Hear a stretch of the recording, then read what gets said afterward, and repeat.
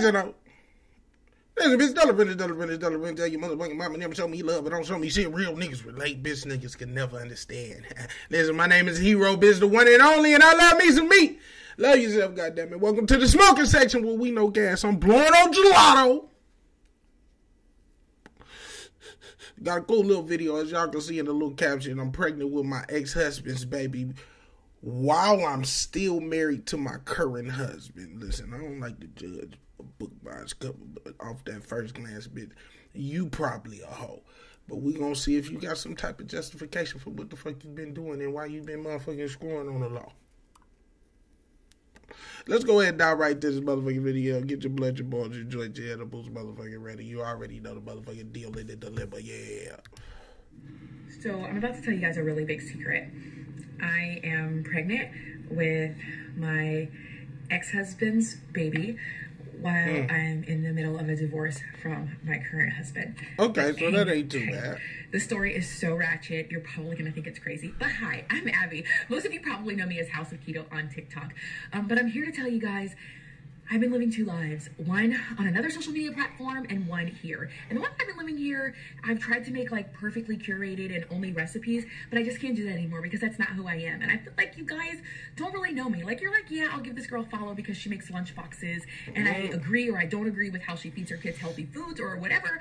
But I don't know, over on the other apps, people like know my whole ratchet story. Like the Jerry Springer, well, not the Jerry Springer version, it's more like the Sally Jessy Raphael or like the Ricky Lake version. But I'm here today to tell you guys, I can't keep living two lives, okay? I just want you guys to know who I am, know what I'm about, and you'll either love me or hate me. So if you decide to unfollow me because you're like, girl, I'm only here for your recipes and because you know how to season. Well, yes, thank you. I do know how to season, but you're going to get a whole lot more than that.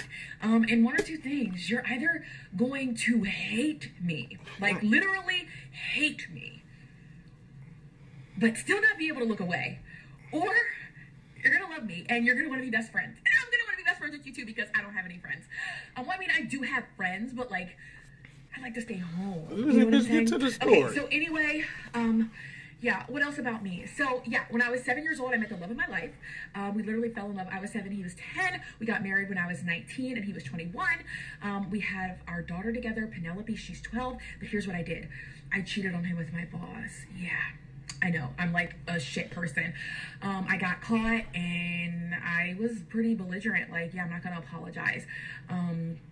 Like, I was like, I don't think you're treating me the best, and you used to break my heart all the time when we were kids, and wow, I deserve this, blah, blah, blah. Cut to 10 years later, living a miserable life because I ended up marrying our boss, the man that I cheated on him with. We had a child together, and we are literally in the middle of a divorce right now. What the fuck? I'm pregnant with my first... Aw, you lying motherfucker. Listen, the bitch talked so goddamn long, she didn't even get to the good part of the story. I gotta find that motherfucking part 2 for us. I'm gonna be real, I need to know what the fuck happened. But all that shit sound crazy as hell.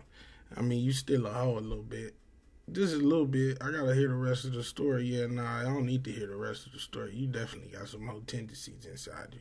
You was a little bit out of pocket multiple times, and then you sat here and said that you weren't gonna hold yourself accountable. You told the nigga that you used to break my heart all the time when we was kids. Come on, man. Then you end up running back to the knee.